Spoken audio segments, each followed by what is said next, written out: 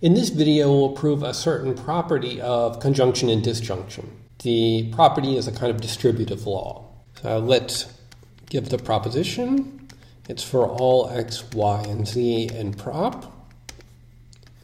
X or y and z implies x or y and x or z. Now, the first thing we need to make sure of is that we can properly read this proposition. So if I were to put in parentheses everywhere underneath the universal quantifier, it would say x or y and z implies x or y and x or z. So generally, we don't want to write this many parentheses, so we have certain conventions, like that and binds more tightly than or, and or binds more tightly than implication. So when I gave the proposition here, I wrote the minimal number of parentheses that I needed. Now let's try and prove the proposition. We'll start as usual by assuming we have three propositions, x, y, and z. And we'll have the assumption A, x or y and z. And the claim we need to prove is x or y and x or z. We can start off by considering the two cases given by this assumption A. So in one case, we have x, and in the other case, we have y and z. So in the first case, let's call the assumed proof of x b, and in the second case, we'll call the assumed proof of y and z c. Actually, there would be no conflict if we called this one b as well, but let's call it c. Now, in both cases, we need to prove the same claim, x or y and x or z. So we have two subgoals. Let's work on the first subgoal first. We need to prove a conjunction, so that means we need to prove both conjuncts. That will split us into two more subcases. So in the first case, we need to prove x or y. In the second case, we need to prove x or z. Now, it's clear that we can prove x or y by proving x, which we in fact have because of b. So this one's done. Second case is the same. We prove x using the assumption b, we're done.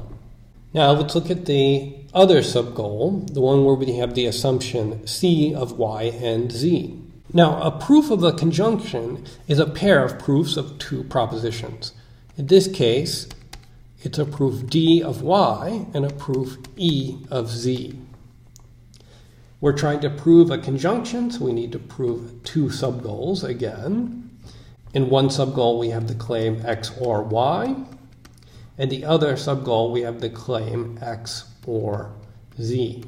In the first case, we can prove the disjunction x or y by proving the right-hand side, y, which we have a proof of, d. In the second case, we can prove the disjunction x or z by proving the right-hand side, z. Again, we have a proof of this. It's e. So in the end, we had four subgoals to prove, but they were all proven by simply looking at the assumptions we had. Now let's go back to earlier in the proof before we really got started. So recall that we started by splitting this assumed disjunction into two cases, the assumption of x and the assumption of y and z. We could have instead split this conjunction we needed to prove into two subgoals. So let's consider what would have happened if we had done that.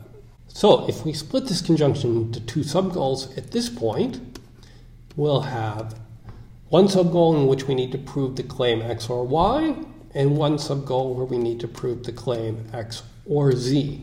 Now, to prove a disjunction, we can either prove the left or prove the right. If we decide to prove the left at this point, we'll be stuck. Likewise, if we decide to prove the right, y, will also be stuck. there's not enough information in the assumptions at this point to decide if we can prove X or we can prove Y. So we still need to do the case split on this assumption A. And it's important that we do this case split before deciding whether or not to prove the left or the right. So we'll have two subgoals of this first subgoal. In one, we have the assumption X, which I'll again call B, and we need to prove X or Y. And in the second case, we have the assumption C, Y and Z, and we need to prove X or Y. In this first case, we can prove the left-hand side, the X, using B. In the second case, we can prove the right-hand side, the Y, because this proof of a conjunction gives us Y and Z. So we can use the assumption D as a proof of Y. Now, in the second subgoal, in which we need to prove X or Z, we don't have these assumptions B or C. These were local to this first subgoal. So now we're back in a situation where we only have the X, Y, and Z propositions and the assumption A of X or Y and Z. Okay, again, we need to do a case split on the A. So you'll find that we're doing the same thing again. So we need to prove X or Z under the assumption of X. And then we need to prove X or Z under the assumption Y and Z. In the first case, we prove X using B. In the second case, we prove Z using the proof of Z that we get from C.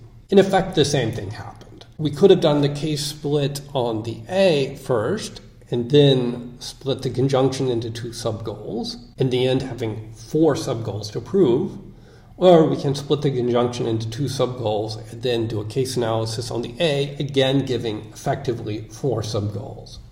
So the lesson is that in some cases the order in which to do things doesn't matter.